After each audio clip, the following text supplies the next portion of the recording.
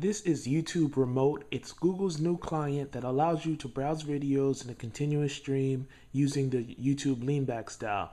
Now it's great because you can go through several feeds, you can get your recommended video, your subscriptions, comedy, etc. You've got lots of categories, or you can search for something in particular. Now when you start watching a video, it's going to play in the portrait mode, but when I skip to landscape, it automatically goes full screen. Now, it's called YouTube Remote, so obviously there's some cool things you can do with it, and I'm going to show you right now. Okay, now if you log into youtube.com and you navigate to youtube.com/leanback, you can see what I have on my screen, and then you can see I have this OK Go video down here. So I'm going to see if I can control it with my remote. What you do is make sure you're both on the same Wi-Fi on your Google TV or your youtube.com on the desktop. You press menu and connect. You have to be logged into the same Google account.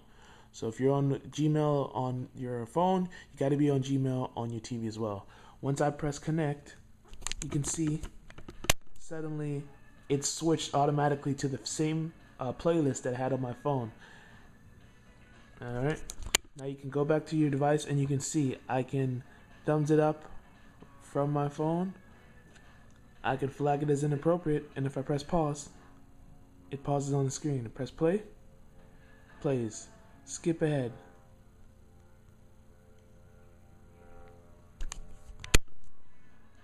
Alright, let's just skip altogether.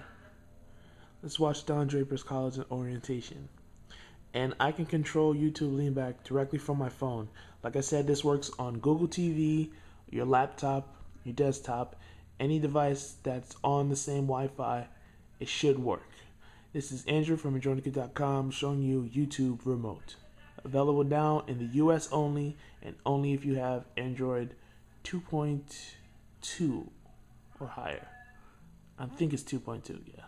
Just search for it in the Android market. If you don't see it, you don't have access to it. Sorry, guys.